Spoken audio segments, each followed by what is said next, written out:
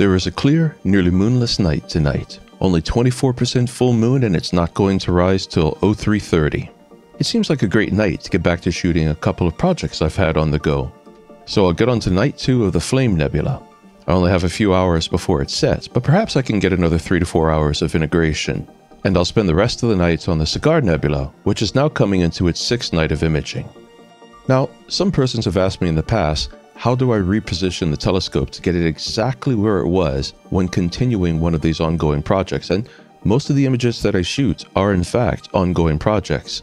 Unless a target is very bright, it is rare that I'll spend less than 2 nights on it. And sometimes, especially for targets of limited opportunity where they're only up high enough for just a few hours, I might spend weeks or months on a single target. And to shoot such targets, it's imperative to be able to center the telescope on the object exactly as it was through every previous night of the project. Well, if you're a Nina user, fortunately this is very easy to do. Remarkably easy. So easy in fact, this is going to be one of the shortest videos I have ever made. We'll focus our attention on the Flame Nebula to be found in Orion's belt. Here it is, as portrayed in Stellarium. On the first night, when I begin a new DSO project, I open Nina and go to the Sky Atlas where I enter the catalog name of that project. We'll use Nina Sky Atlas to get the targeting information on NGC 2024, the Flame Nebula. All I have to do is go up here and enter the catalog number, and then hit search or just press return. In a moment, Nina will pull up the information on the Flame Nebula. Then I'll pop over to the right and click Set for Framing Assistant, and Nina will pull the information on this DSO from its online catalog and open that in the Framing Assistant. Now I've already entered the information on my telescope's focal length and my sensor size in Nina, so Nina knows what my camera sensor will see of the image. That square in the center portrays that. In other words, the square in the center portrays how the camera sensor will perceive the composition of the DSO. I can click and grab that square and move it around, but I like where it's positioned now. So what I'm going to do is go right here and click Add Target to Sequence. Submenus will pop up asking me if I want to pick one of Nina's default sequences or one of the more advanced custom sequences that I've pre-programmed into Nina. I'll select the Advanced LRGB Sequence 3, a highly versatile sequence for LRGB filming that I created about a year ago.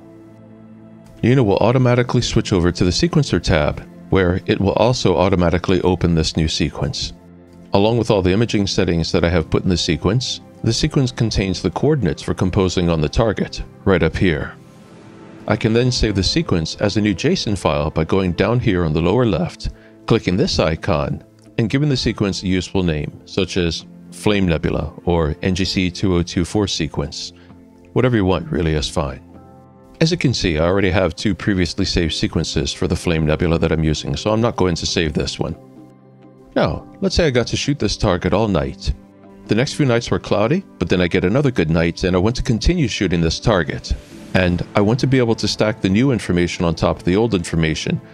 To do the best job, making the maximum use of the information that I already have, I need to compose the image exactly the way it was composed before. And here it gets really easy.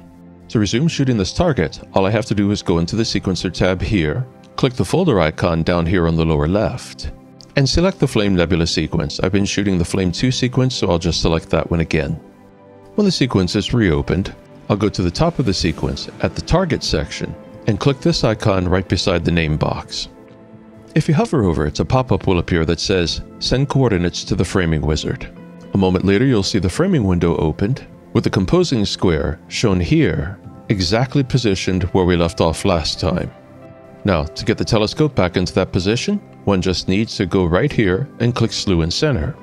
And Nina will feed the target coordinates to the mount, and in moments the telescope and camera will be lined up once again, composed exactly as it was during the previous night's shooting.